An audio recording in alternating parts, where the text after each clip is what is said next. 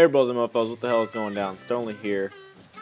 Today I wanted to show you guys, I'm on scorched earth, and not only am I riding a care package down from the sky that is going straight down into my base, but I wanted to show you guys how to spawn in a Jerboa. So yeah, that care package had absolutely nothing to do with this video. I just thought it was really cool that I was like spawning right into our base, so I wanted to ride it down, which I've never done before. But anyway, dudes, so I'm gonna get right into it and just show you guys how to spawn this Jerboa in. So it's cheat space summon tamed space Jerboa underscore character underscore BP underscore C.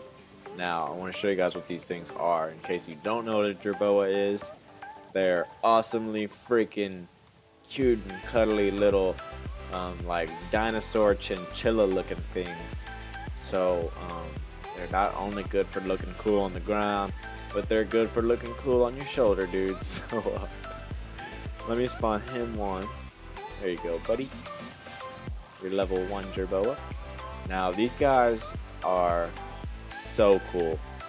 Anytime I have a Jerboa, I name it Chili the Chinchilla, just because I used to have a chinchilla named Chili, and it just brings back the good memories. It was good, and that little guy was really mean, and he didn't like me, so I sold him. But anyway, so this isn't about Chili the Chinchilla though. This is about Chili the Jerboa, and these guys.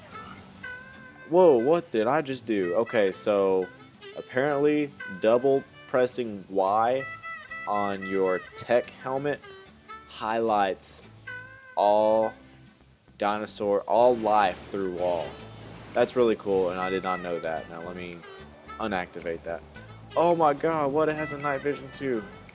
Okay, let me hold on. This was unexpected. Let me take my helmet off so I can finish up telling you about what Jerboas are good for, 'cause that's a little confusing. Okay, so Jerboas, whenever it's about to like rain, storm, lightning storm, sandstorm, any kind of storm, these little guys start like making this weird little noise, basically like kind of like a crying noise. They're kind of like, they warn you that a storm's coming. So, and they warn you maybe like probably only about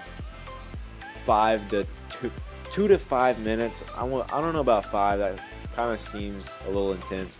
They probably warn you about like 2 minutes before the actual storm like hits. So if you hear these guys going off on your shoulder crying, you're probably gonna want to either head underground or inside really quick.